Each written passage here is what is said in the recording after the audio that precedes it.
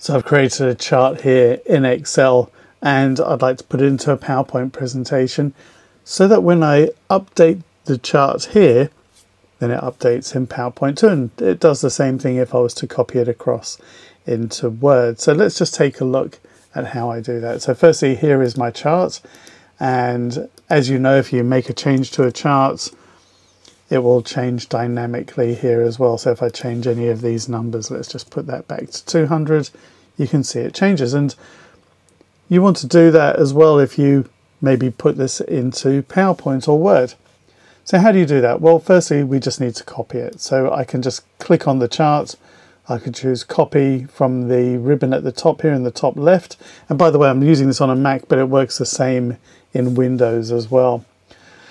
I could also right click and choose copy, or I could use the shortcut keys on Windows, Control C, and on the Mac, Command C, to do the same thing. All I now need to do is go over to PowerPoint. We'll start in PowerPoint, and you can now just right click and choose paste. And in this case, it's popping up with the option to give additional permissions to access the following files. I'm going to choose select, and it's taken me to that file, and I'm going to click on grant access, because now if I go back to Excel and I make that change, well, a different one, but let's go back now to PowerPoint, and you'll see it has changed here as well. Now I'm just going to go into new slide, because the other option I had was to go up to the top here, click on this drop down next to paste, choose paste special, and I'm choosing a Microsoft Office graphic object. Let's click on OK, and it puts it in. Now you would have seen that this one here, if I go back to paste special, has this option at the top, Microsoft Excel chart object, but I find that that hasn't been working when I've done it. Now again, if I make changes, it will change it back here. So back to Excel quickly. So one of the things I'm going to do here is just change the chart title, because I did notice that when I changed it to sales for 2021, and I then went back to PowerPoint, and you'll notice that that hasn't updated. I can actually just put the chart title in here, so this part of it is independent. And actually that might be a good thing, because you might just want to make other changes. Really what you're focused on here is the data.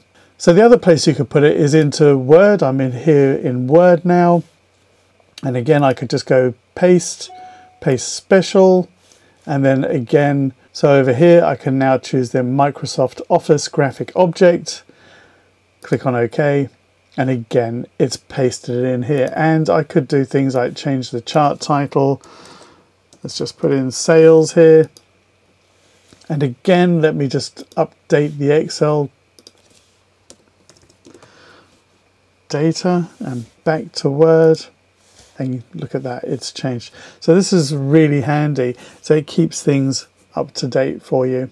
How often are you working on a presentation, you want to put the chart in either into a document or a presentation, and you're still working on the data, or maybe you just want to use the same one as a template for later, but the data has updated.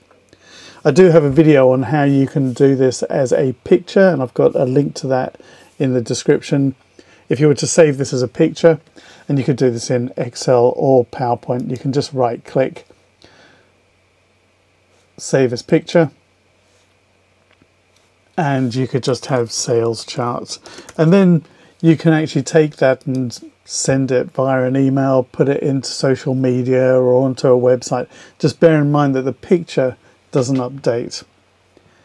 Thanks for watching. Hope this was helpful. If you do like this, please do like, share and subscribe, and come back for more.